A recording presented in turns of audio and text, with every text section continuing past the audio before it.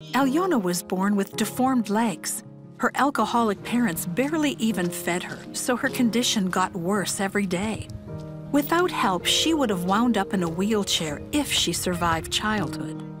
When the Department of Social Services in Ukraine found out about her, they took her to Father's House, which is supported by Orphan's Promise. She's well cared for and getting the help she needs to combat years of neglect. Because this is a Christian children's home, she's also learning how to pray. I pray to God and ask Him for straight legs, so I can run and jump like the other kids.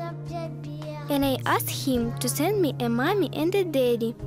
Orphan's Promise has supported Father's House for years, so when Alyona came here and they saw that she needed surgery, they called us. We paid for 2 different surgeries to fix Alyona's legs, so she can have the best chance possible at having a normal life. I have already had surgery on one of my legs. I saw it was very straight when the doctors changed my cast. The doctors hadn't yet started the second operation when a Christian couple came to Father's House. We met Alyona when she was getting ready for her next surgery. We spent time with her and liked her very much. So we got all our papers together and we adopted her and made her own daughter.